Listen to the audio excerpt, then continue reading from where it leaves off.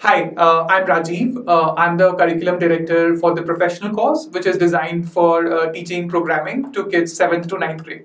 While designing the program, I had two very clear objectives in mind. One was to keep the program fun.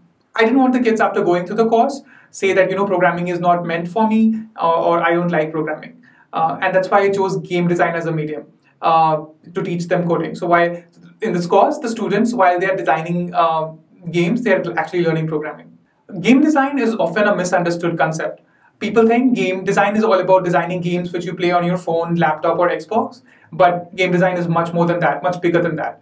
The tools, the common platforms that you use, Amazon, Google, Facebook, they all employ game design in their platform.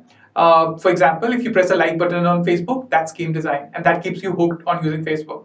When you shop on Amazon, the gift vouchers that you get in return, that's game design, and that sort of like keeps you using the same platform again and again. So coding is a combination of both design as well as the technical knowledge of coding. And often courses just teach the technical part and miss the design part. So I wanted the course to focus on both of them together.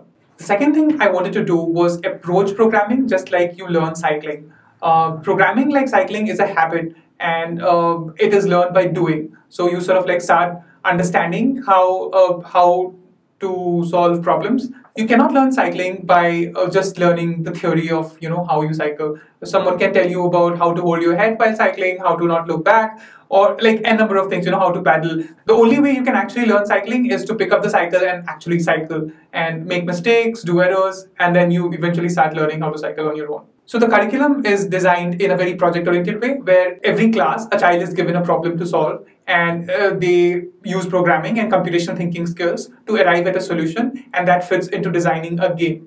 And secondly, programming is not language dependent. If you learn to program in one language, you can pick up the documentation of any other language and learn to program in the other language as well, because the basic programming constructs are very similar. I chose to use two specific libraries of JavaScript called P5 and Matter.js because these allow students to create objects in the virtual space which they can interact with. And kids love kinesthetic and movement, and it allows them to learn programming very quickly.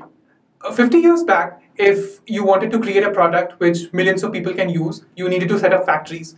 And factories need people, machines, land, and so many other resources. Today, if you want to create a product which millions of people would want to use, you just need a computer program. And to write a computer program, you just need a computer and some programming skills. So at the end of the course, I want kids to think about how to create a program or how to create a product which millions of people can use.